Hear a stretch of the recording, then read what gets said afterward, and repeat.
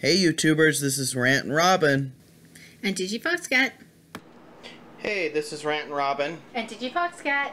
And we're working on ramen burgers, so we thought we'd show you guys a little bit of our process. Obviously, we are going to skip ahead a few times so we don't have to sit there in live time watching us do everything.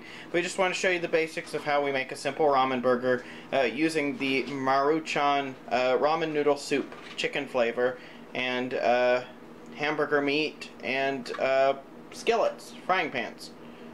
So we get started. We're going to be putting the noodle mix into the pan, much the way you would start it if you're cooking it for yourself. Now, we are not doing our ramen burgers the traditional way, necessarily. We're going to be using the ramen as a substitute for the bun and making them much like you would a regular hamburger. So we're putting bacon into ours. We've got the Appleton Farms sliced bacon, hardwood smoked from Aldi's.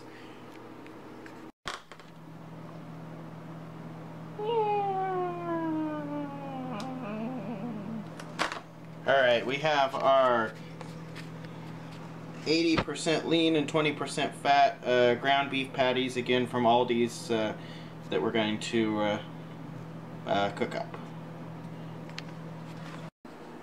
Go ahead.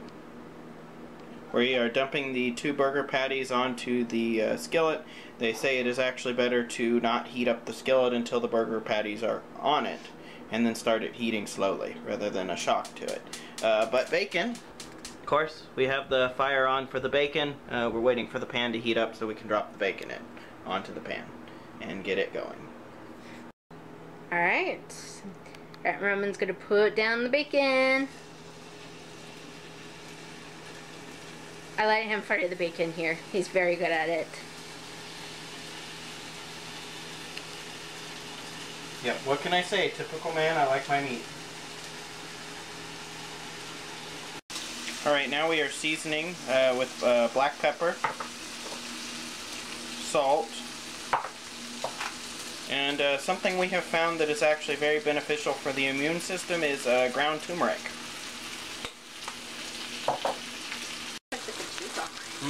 Bacon. It should be ready to flip in a couple minutes, or less, a few seconds probably. We'll be ready to pull out the tongs and flip it. In fact, I'm going to check it right now while I'm filming. So we gotta be careful. You don't want a problem with the film. Not quite. It's getting there though. So that our ramen burgers aren't overly salty, we are just using 1 pack of the ramen seasoning inside the water, just to kind of give it the flavor of it a little bit. Go ahead. Now. Alright, I'm going to go ahead and flip the bacon. Stand back, as it is kind of a dangerous process, especially when you're trying to do it like that. They're stuck together, oh no! Yeah, we've got a pretty good start of a brown on that bacon. Let's take a look at this one. I may have gotten overly zealous in my amount of bacon that I tried to put together. But hey, it's all one piece. You can break it apart when it finishes cooking. Bacon! Looking good. This one hasn't quite browned up quite as nice as some of the others yet. But it should be soon. Alright, our bacon looks about ready. I'm putting it in for a little bit of a closer shot for just a second. Looks about ready to go. So I'm going to flip that and put the next batch on. I won't bore you with showing you all those. Alright, we're getting ready for the flip.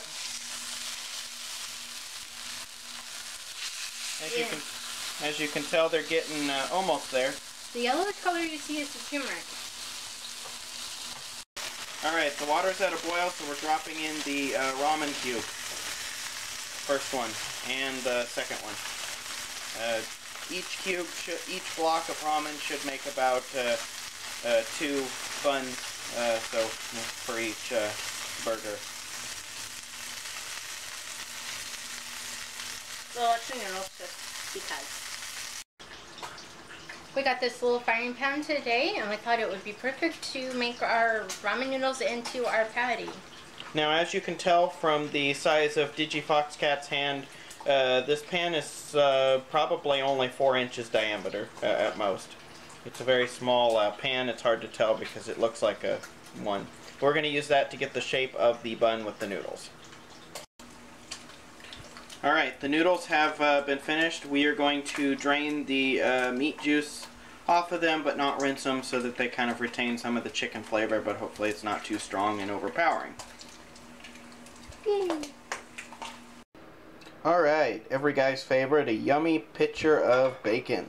The bacon has just been finished. We have pulled it all out of the frying pan. It is just now waiting to be assembled into the burgers when we finish the other parts. Alright, we are putting the noodles into the pan. We're going to try to crisp them up on either side to kind of create a bun out of ramen noodles.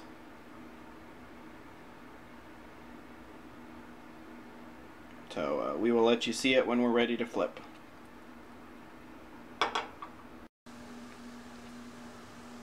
Alright, we're flipping it onto a plate to see if it's crisped up enough to, and flip it back in. Ta-da! And see how it is kind of browned, much like hash browns, and it seems to have clumped together, which is what we want. Hopefully for it to create a crisp outside and a soft inside. Alright, we'll let you know how it is when it's finished. Alright, we're putting it onto a large plate. There we go. There is one bun. We're going to do 3 more of those. Alright, so we got our ramen patties here. And I'm going to start assembling the burger. I'm take one of our lovely patties. See the size difference there. Some bacon on it. And I'm going to put some mustard on mine. Because burgers are always good with mustard.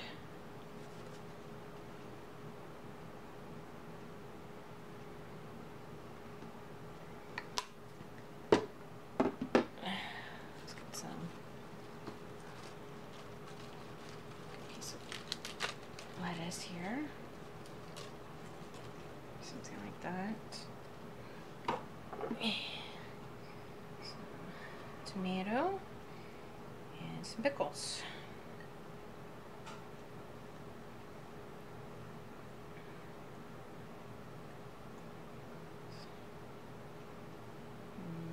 There we go. Let's see if we can pick this up and put it on top.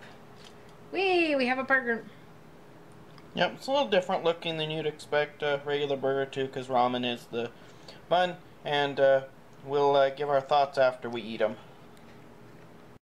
Overall, it was interesting. It's very soft for a texture of a burger bun. Overall, I really also enjoyed the burger too. It just is hard to keep it together. It tended to fall apart a lot.